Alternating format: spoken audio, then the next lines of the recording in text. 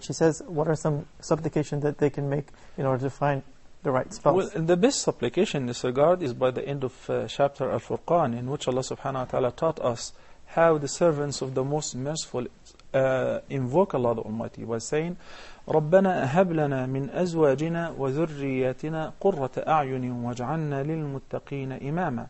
Our Lord, grant us from our spouses and our offspring قُرَّةَ أَعْيُنٍ, comfort for our eyes, peace of mind, and make us leaders for the pious. So in order to have a goodly offspring, you have to have a goodly spouse. So this dua, whether you're a single or you're married, the couple or the singles, everybody should really invoke Allah subhanahu wa ta'ala this dua a lot. You said this was at the end of Surah Al-Furqan. Yes, the chapter criteria. 25.